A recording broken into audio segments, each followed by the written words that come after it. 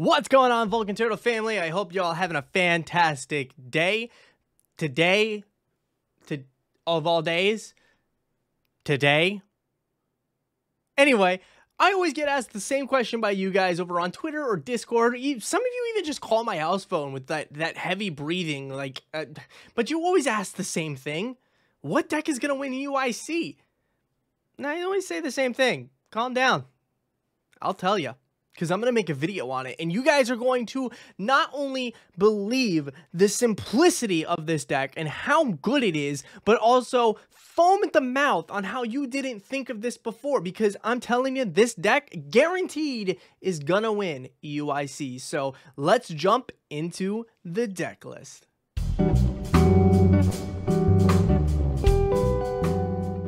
Look guys, most YouTubers won't tell you the secret sauce when it comes to actually winning these events. And now I myself, I haven't won any of these events, but I've been around a little bit to pick up on some key things that could actually be very important coming to EUIC. Remember, we're in post-rotation at that time, so we need to be ready for post-rotation. So, what deck is going to win EUIC? Well, let's start off with your main dude. You've got yourself the Charmanders here, baby. We need the Charmanders. These are all Heat Tackle Charmanders. Now, that 30 damage is very, very good, so we definitely want to just play all of the Heat Tackle Charmanders.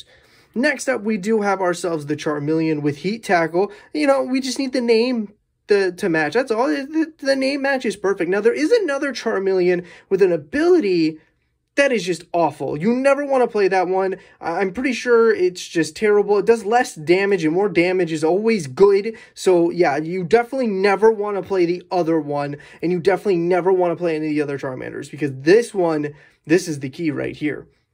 Now, naturally, we're not going to be playing those without playing some Charizards, baby. Charizard is definitely one of the best cards in the game right now, and it is super powerful. The more prizes your opponent takes, the stronger it gets, which is always super good, right?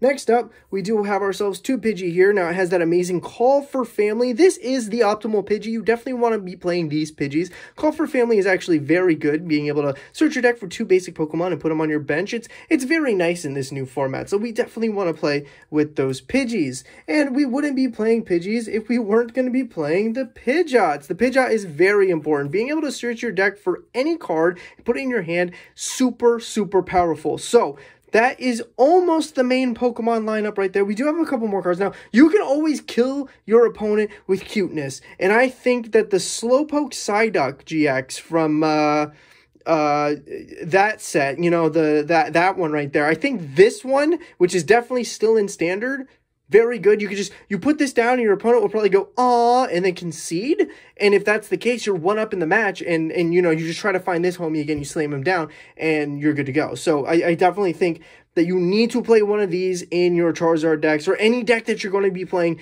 in EUIC. You definitely want to be playing that. Now, the next card I have here is an extender card. We do have this Loveland Frogman. I just call him Wizard Toad. Yeah, we play Wizard Toad because Wizard Toad, a lot of people don't know this about the Pokemon TCG. Wizard Toad directly evolves into the Red Eyes Black Dragon. So if you get this homie down and you have this in hand, you could just immediately, because of its awesome wizard powers, the minute you put him down, boom, you have yourself a Red Eyes Black Dragon, which is so powerful in this new format. I mean, it does 2,400 damage. That's enough to knock out a Charizard, right? So you definitely want to at least be playing this one, keep it on to the dragon theme. Now, if your opponent isn't, you know, if they're heartless and they don't care about cute cards, you can always put the Fear of Vader in them. So you want to play one Darth Vader in this deck, because once the Sith Lord comes down, I feel like your opponent is going to absolutely freak out and concede the game, hoping that they don't see it again in game 2. Because the minute he comes out, you know there's trouble. There's trouble brewing, and they don't want any of it, and they'll go, "Gee willikers, I don't think I can handle this. I was not prepped for this. I never tested against Darth Vader," so they're probably going to scoop immediately seeing the Dark Lord. Now, if they're not scared enough by the Dark Lord, and if they aren't persuaded by the Duck, there's a couple things you can do. Now, we do play one Raigeki in here because, you know, if your opponent has all these Pokemon in play, you can play Raigeki and just destroy them all. They'll go straight to the discard. Your opponent will have no active, no benches. You, however, Now, the fun thing about the Wizard Frog, right?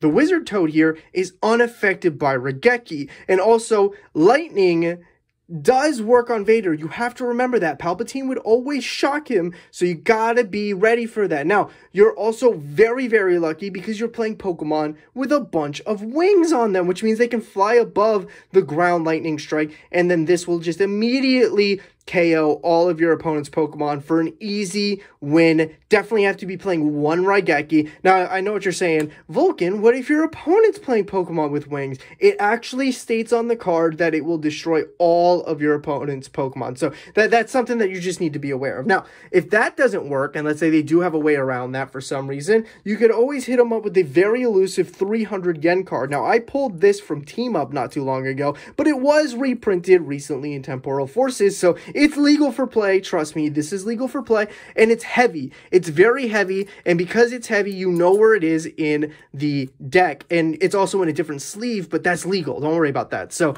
you know, you'll always know where that is, so if your opponent just, you know, you just throw that way. Maybe they buy themselves a corn dog, a hot dog, you never know, and you just use that. Now, if they are the hungry type, you can immediately slam down the Poke Cookie. The Poke Cookie is a very good card that was recently printed, I believe, in Scarlet and Violet. So this card is actually really good because your opponent will most likely be looking at this. They're going to go, oh my goodness, you know, I've been very hungry.